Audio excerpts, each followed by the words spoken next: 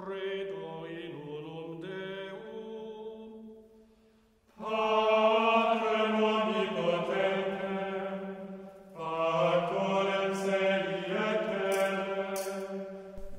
March 24th, the Archangel Gabriel. According to tradition, we know the names of only 3 angels, Michael, Raphael, and Gabriel.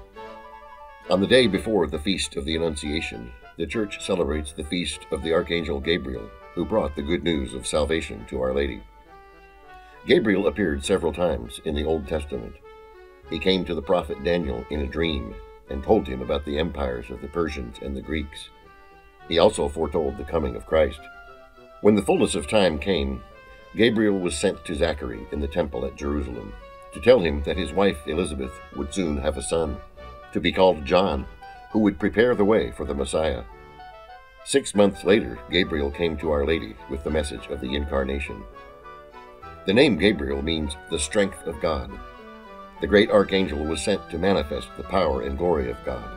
He foretold the coming of Christ. He proclaimed the role of precursor of St. John the Baptist. It was he who appeared to the shepherds with the great host of angels.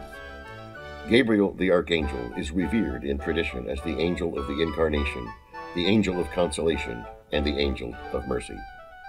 Saint Gabriel the Archangel, pray for us.